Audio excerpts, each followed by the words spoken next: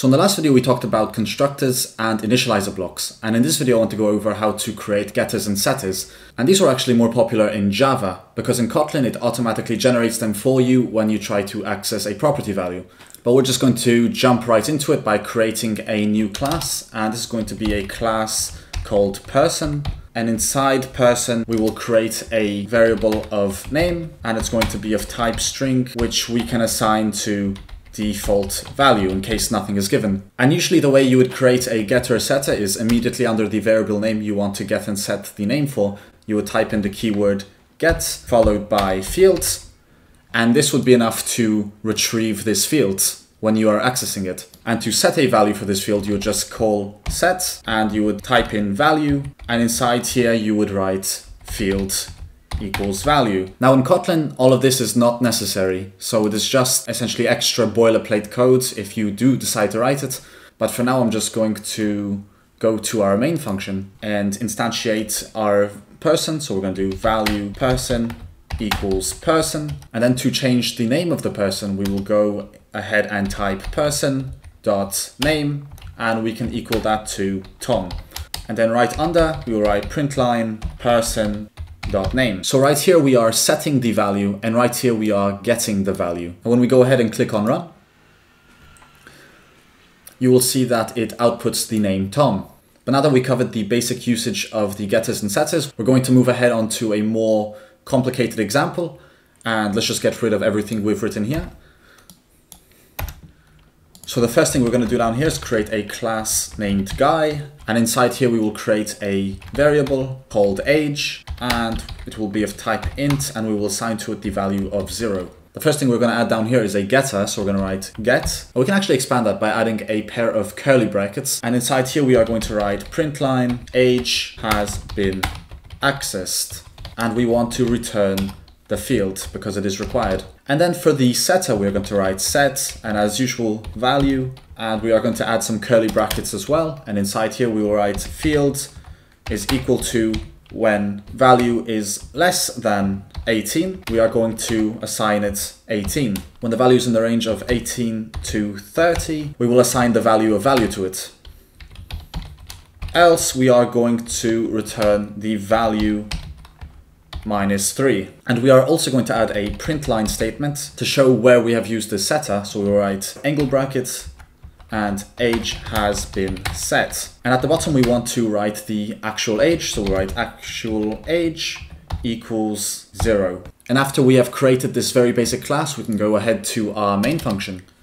And the first thing we're going to do is instantiate guy a couple of times. So we'll go value James is a guy. So we will instantiate that, and we'll do James.actual age is going to be 15, and then we'll write James age is also 15, and then we will println a couple of statements, which actually I will copy and paste from the previous example. So we'll have a println that says James actual age, which takes the James actual age value and inserts it here, and then we'll have a println statement that says James pretended age, which will take the James age, and it will put the value in here. So what's happening here is this is the actual age, which will just return itself. But once we set the age here, it will go through this field here, and it will return the value based on which value we input. So if we input a value under than 18, it's going to return the value of 18. If we put a value between 18 and 30, it will return whatever value we've inserted. Otherwise, if the value is anything that's none of these two, it will put that value in and it will subtract 3 from it. So we can actually go ahead and click on play. And you'll see the first thing that happens is it will say that the age has been set because we have accessed the setter property here and we have set the age. Then it will say the actual age, which is the next println statement down here. And then it will say the age has been accessed. That's because we have inserted it here and it had to get the age in order to use it. So it first will print this statement, and then it will print the whole println statement. And we can actually create one more random figure. So we'll go in here and we'll write Peter, and then we will change all of these to Peter as well, with the only difference being the age. So we will write 35 here and 35 here. And it's very good if we create a divider. So we'll do println, use our favorite escape n, and then add 3 hyphens. But let's click on play. So here you will see that we have instantiated Peter as another guy. Actually I forgot to change these. So we instantiated Peter as another guy, and Peter's actual age is 35, and Peter's age that we set it to will be also 35. So the first thing that's going to happen, it's going to state that we have set the age of Peter because we use the setter to set the age.